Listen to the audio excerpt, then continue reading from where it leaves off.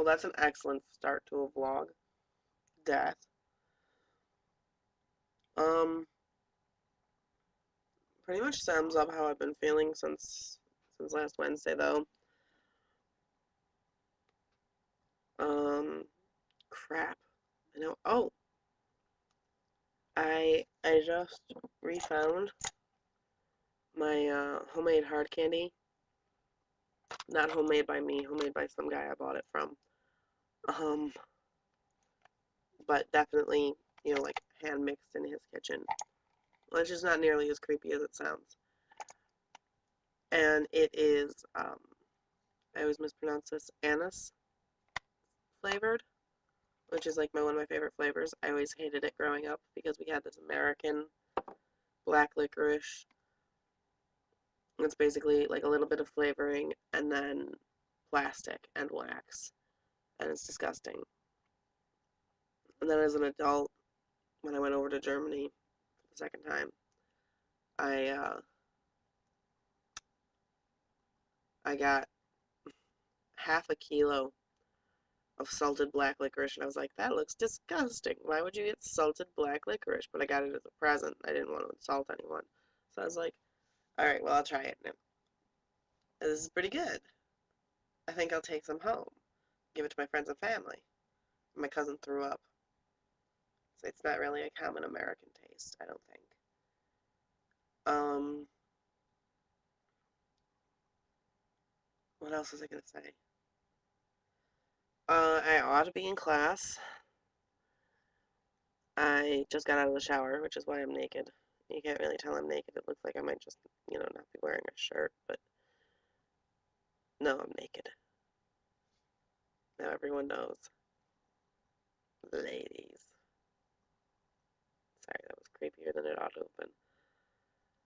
I'm wearing my glasses so you can't really tell because of the glare, but that's what my eye looks like now, and it's still pretty bad.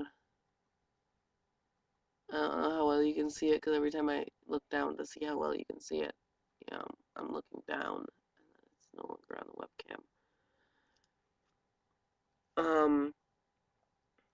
But yesterday it was like blood red and disgusting and swollen shut. I had to pry my eye open. Actually, it's this eye. And then I couldn't hear out of this ear. And now I can hear and see. See, not smell. Just fine. Still having trouble swallowing. And I can hardly breathe out my nose. So I'm getting better. Um, and my fever broke like a week ago. So this is just, I'm on the mend. Um, and it occurs to me that not many people actually knew I was ill. I hope the audio's okay. I just remember that I was having trouble with it last night. But yeah, Trista called me at 8 a.m. and I was like, oh, good, I had to be up. So then we talked for about an hour, and then I was like, well, crap. Now I need a shower. And I took so long showering that it was past time because I'm sick. You can't yell at me for taking long showers when you're sick. You just can't. You can't help it. You lose track of time and fall asleep in the shower, stuff like that. Not that I fell asleep in the shower. That'd be unhealthy. It's probably a bad thing that I can't remember whether or not I fell asleep in the shower, huh? Anyway, I am no longer so jacked up on cold medicine that I can't think straight. But I think that that is a valid life choice. You know, being so jacked up on cold medicine that you can't think straight. It just occurred to me that my bedroom light is not on, which makes me look really washed out because I've got the light from the monitor, and then in this direction, I've got my window, which is closed, but is also the only light source really for this room. Wow, 5 minutes already. Um, What else is going on? Oh, I don't want to dedicate this vlog to the word vlog. I've, you know what? Yes, I do. I keep saying I'm going to do a vlog on it, and then I never do. I hate the word vlog. It's snuck into my vocabulary like a creepy, creepy hand crab. Um, my issue with it is that the word blog came from the term weblog, which didn't initially mean journals and live journal and MySpace articles and etc. But it came to mean that, and I'm alright with that. But now the word vlog is video weblog, but you've dropped the B. It's just video log, which makes a certain amount of sense, but it's still online. But vlog is too hard to pronounce, so I have issues with the fact that you've just omitted an entire word from this abbreviation. It's snuck into my vocabulary, though. I'm not going to be one of those snotty people that are like, I hate internet terms.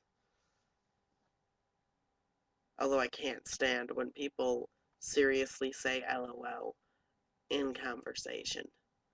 Or BTW, except for a rare occasion. Or BRB or GTG. You're speaking. I can understand if they're not. I hate chat speak to begin with. The all the letters and acronyms and abbreviations. But you're speaking. Say the words. And as a linguist, I can appreciate that the language needs to change. The English language cannot remain stagnant or it dies. That's the definition of a dead language. It's a language that is no longer evolving. Latin, um, Sanskrit. Why can't I think of any other dead languages right now?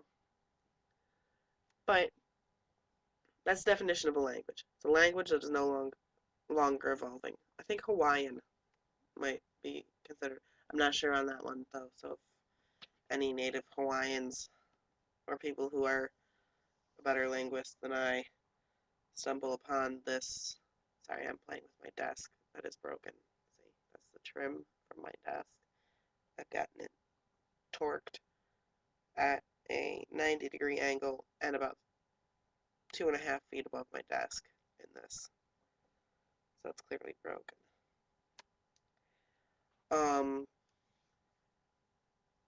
If any, if any native Hawaiians stumble upon this, I'm not saying that your language has failed to evolve. I just don't know. I haven't heard any new terms. I'm having more candy because it's helping my throat. Holy crap. Almost 9 minutes. Those are my most common rants. Also, the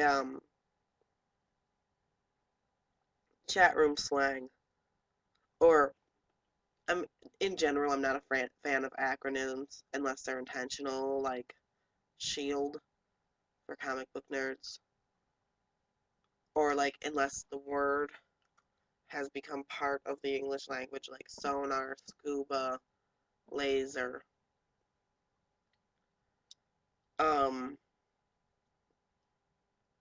But like, my cousin told me one time, she's like, oh, I'm so excited for Potsy 3. I'm like, Potsy? What the fuck? And then she explained, oh, it's Pirates of the Caribbean 3. This was a couple years ago, and I was like,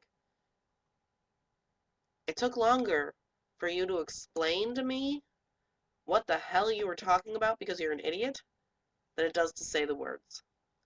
Almost 10 minutes, so I'm gonna let you guys go. Bye.